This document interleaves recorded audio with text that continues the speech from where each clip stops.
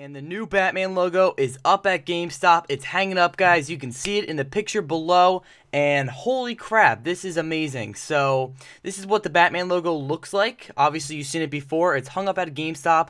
What's that mean? Okay, we're going to have to get an announcement. Literally, if it's not this second, maybe in the next few days or tops a week. So, Batman, Arkham, Knight, whatever it's going to be called, the fourth Batman Arkham game is finally going to get an announcement so soon. I mean, this is the Batman logo. We all seen it. It's hung up at a GameStop. People are going to be like, asking the GameStop, whoever has it up, like, oh, what's this? Like, what's it for? What is this? Like, oh my god, what is it? It's like, who knows? Obviously, it's not Batman Cold Cold Heart because it's fire, not ice.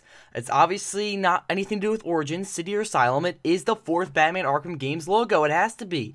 And it's up at GameStop. And this is, I can't even express it. It's awesome. Like, this is, it's coming, guys. So, I don't know about you, but I'm feeling 22. That makes no sense. Whatever. I'm feeling like Batman. Anyway, I want to hear your thoughts in the comment section down below on this new Batman logo. What do you want to see on my channel when the game is released or, announced? What do you want to see? Like, do you have any special requests? Do you want to see me do another countdown video? Because I just got tons of ideas for you guys, and I'm really excited to get the announcement of this game. So, thank you for watching. Don't forget to comment, like, and subscribe, and I'll see you guys later. Peace out.